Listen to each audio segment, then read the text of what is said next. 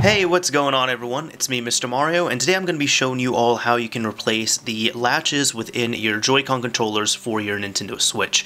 Now, big shout outs to one of my friends, Wcanywayz. He had heard about me complain about the issue where my Joy-Cons were just kind of coming loose off the systems by themselves. Normally, a telltale sign is when you can just kind of push up on the Joy-Con itself, and when you do that, it just ends up popping off without you pressing the release button right here. Now, these Joy-Con, thankfully, I'm not really having the issue with them. I did have it with my other set, which I ended up replacing the other night before, so now they're great. And I don't know if you all can really see that, but right there, you're going to notice just under the button that it is shiny, because that is a metal latch. While it's on these, it's not shiny, it's plastic, because those are the pieces that get worn down when you're sliding this in and out of the Switch itself. So what we're going to do to alleviate that issue is we're going to get rid of the plastic latches, replace them with metal ones.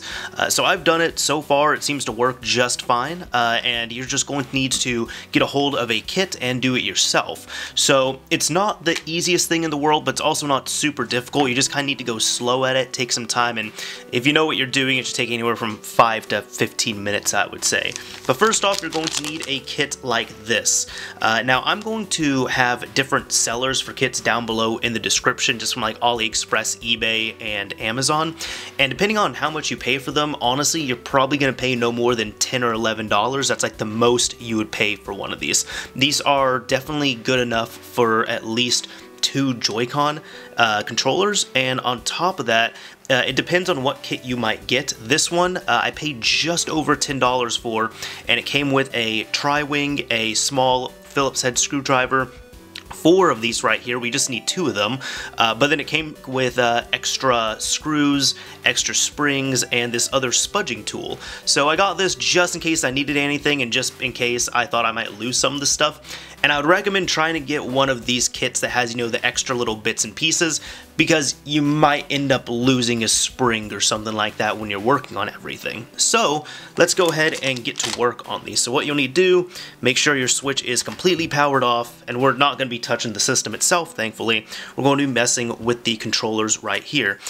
Now, you can work with either one of them, but let's go ahead and work on the left one first. So I'm going to get this out of the way. Now, when you unbox everything, you might have something like this. Of course, you're going to have the latches, you're going to have the screwdrivers right here. I got a spudger tool included. If you want to use your own, you can. That just makes everything a little bit easier. And then, as I said, I also have about, let's see, 4 black screws and 2 springs, just in case we lose any right here. So what I'm going to do is get started on these, but just to be known, 2 of these are for left Joy-Con and 2 of these are for right Joy-Con. They are keyed, so you'll be able to see which one goes with what. But I'm just going to go ahead and move this to the side and get started here. So when you flip your Joy-Con upside down, there's going to be 4 screws, 1, 2, 3, and 4. These are the tri-wing screws. Go ahead and unscrew them. It's pretty easy, righty-tighty, lefty-loosey, just keep that in mind. And make sure you don't lose any of these. With all of these removed, what you'll now need to do is separate this. Now, you want to be careful because there are 2 ribbons that attach this piece right here to the Joy-Con itself. And it is possible to put them back on, it's just really annoying to be honest, so it's just best to rather not do that. But anyways, what I normally do is I come up here and then kind of wedge the sponge in here like so, and as you can see, everything is getting separated. You can kind of come down here a bit, and you barely, like I'm barely putting any force into this. I guess now I am a little bit more, but kind of just do that, go around.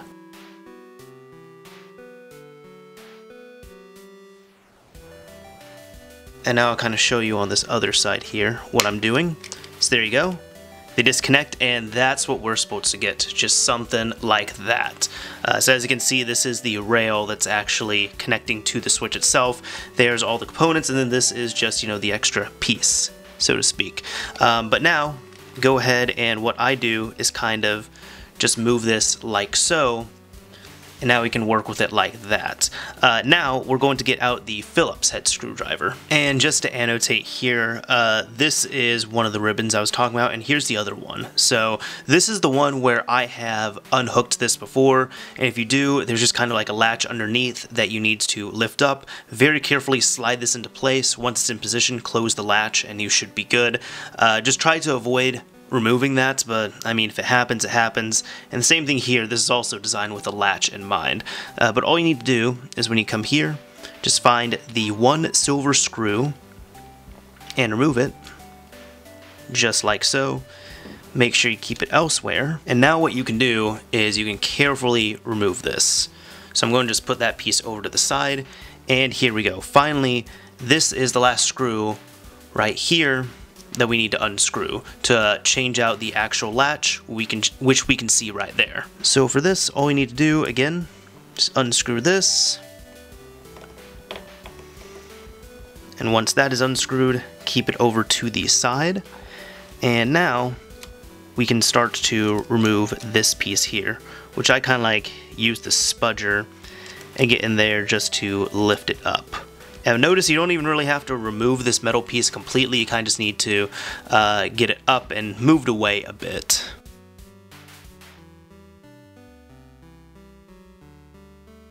So there, that's the method I normally use, where I just kind of like bring it up like so.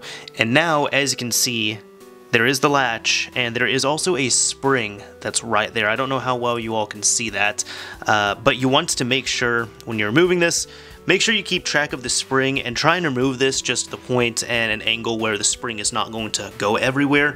And this is exactly why I mentioned I would recommend getting a kit that includes extra springs, just in case you end up losing your very tiny spring.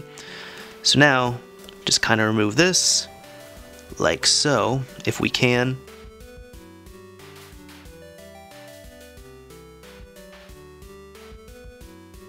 There we go. Alright, kind of had to wiggle a little bit, but as you can see, the plastic bit is right there, and there is our spring. If you want to, you can reuse this spring. I'm not going to. I'm actually going to use one of the springs that came with the kit here.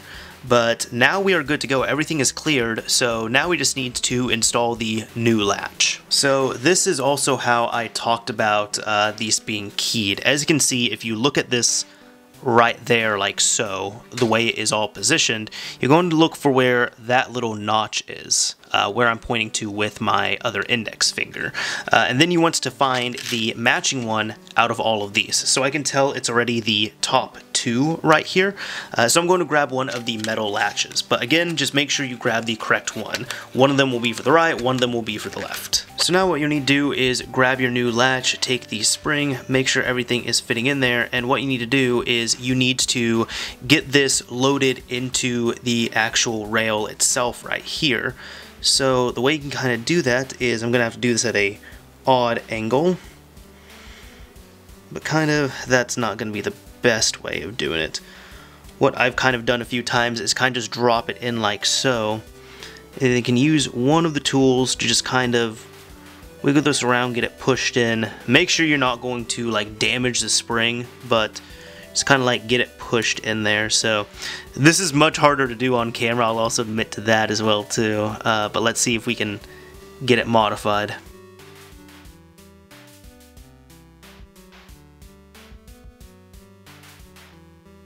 Alright, so there we go. What I kind of did was I had to somewhat like push the spring against the latch and then slide it in. What you can do is once everything is in there, just kind of like poke it a bit, make sure it's actually installed in there properly. And that looks proper to me there. So now once that is all done, you can go ahead and reinsert this metal portion right here. Now there are two little tabs that this goes into, just make sure it goes properly into that, and then you can screw it all back in. So now with that jammed in, all you need to do is really work backwards. So again, remember that the smallest, well the last black screw that we ended up using is going to go in right here. Alright, just like that. Now we can go ahead and grab this piece, and good thing this happened, the button ended up popping out. The latch release buttons, they are keyed as well too, so if you mix them up, the left one only goes into the left one, the right one only goes into the right one. But just make sure you get it in there properly and it is lined up and, you know, fitting in there. Once that's been reinserted, all you need to do is kind of take this, pop it back in place like so, and now use the only silver screw and install that back in there. And now, assuming your ribbons have not been removed, what I even do is, again, this is why it helps to have these switch off. I kind of even just press one of the buttons, and as you can see, if all 4 of the lights come on like so, that means that everything's successful with that. The ribbon should be in proper order.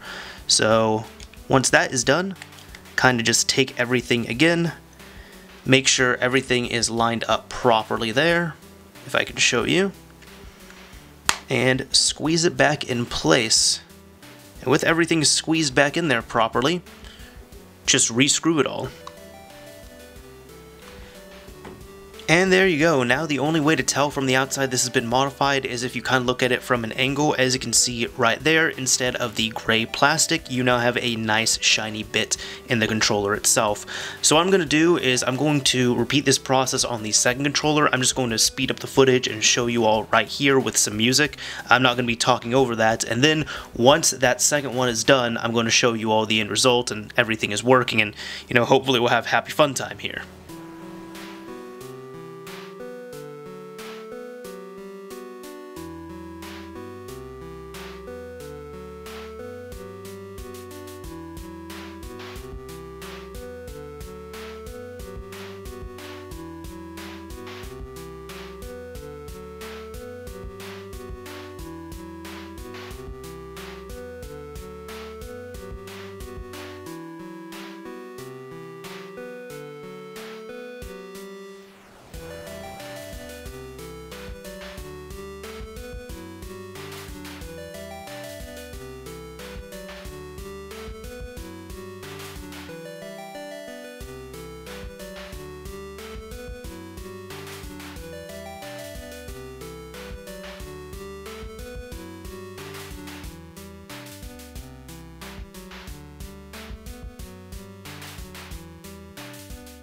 Alright, so now that both of the Joy-Con have been repaired, as you can see, they both have the metal latches in there, or I guess replaced, whatever it might be. This one might be dead. I don't think it's been dead as an effort of this repair here. Just one of my Joy-Cons will always die faster than the other, but all you need to do is now grab your Switch and test them out. So first, let's check to see how they act. Go ahead and attach both of them on here. So now with them attached, they're really not moving around all too much, thankfully. And you now have a better release mechanism.